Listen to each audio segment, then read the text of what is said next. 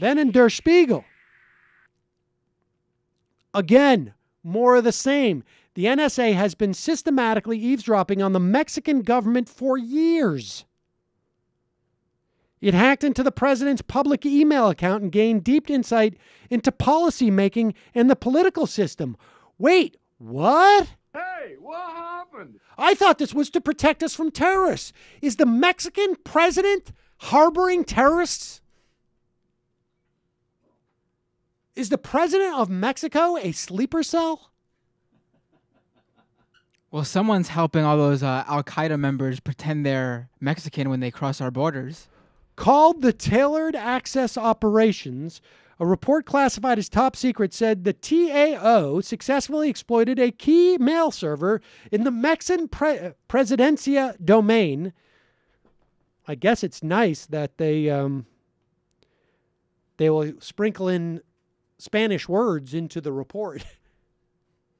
Presidencia domain within the Mexican presidential network to gain first ever access to President Felipe Calderon's public email account. According to the NSA, this email domain was also used by cabinet members and contained diplomatic, economic, and leadership communications which continue to provide insight into Mexico's political system and internal stability. I bet.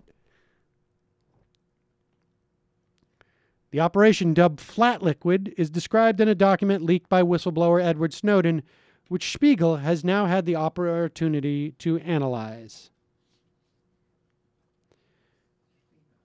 The U.S. surveillance of politicians in Mexico and Brazil, you'll recall that the Brazilian President Dilma Rousseff has also been subject to similar spying, centered around Brazil's national policy in regards to its oil reserves,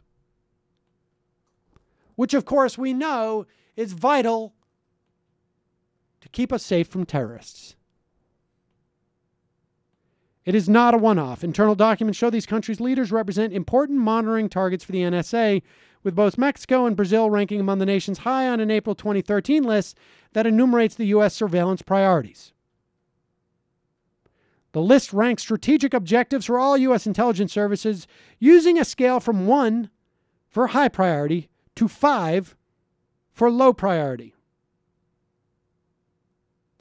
Let's go through those 5 levels of priority, folks, because I imagine finding terrorists should be number 1. In the case of Mexico, the U.S. is interested primarily in the drug trade. That's not terrorism. The country's leadership. That's a level 3.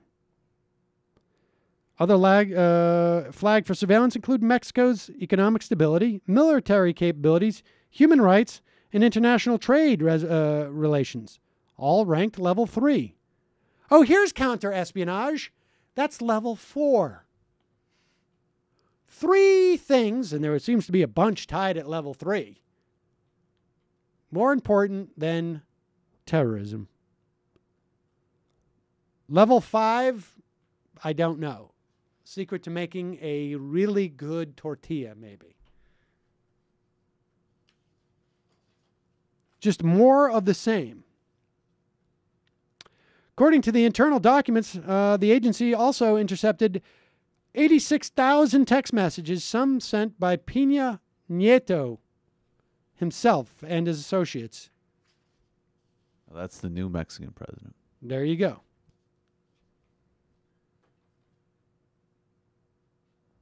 Brazil now plans to introduce a law that will force companies such as Google and Facebook to store their data inside Brazil's borders rather than on servers in the U.S., making these international companies subject to Brazilian data privacy laws. It goes on and on. So the NSA, it's protecting us. If our names end with like an LTD or an INC, or if you get huge bonuses as you sit atop the board of directors or the CEO of a major multinational corporation.